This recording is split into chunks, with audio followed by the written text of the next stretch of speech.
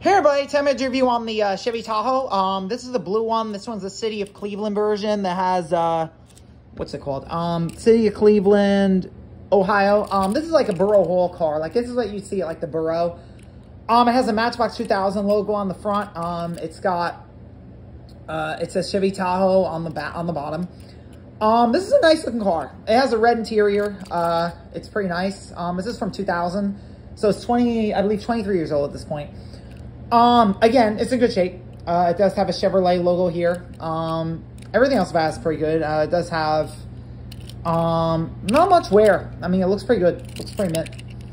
I don't really have much to say about this. It's not that rare, so there's nothing really much to really write home about this. I do like this model. I like this casting a lot. The Chevy Tahoe has been releasing a lot of different, castings and stuff like that. And otherwise, let me see here. So a couple of these models have the Matchbox 2000 symbol on. I'm not sure if this is more rare or if this is less rare than the ones that don't have the logo on it. But I've just noticed that these have the logo. It's pretty cool. You know, it's it's nice. That's my review, guys, on the Chevy Tahoe. I hope you guys are having a good day.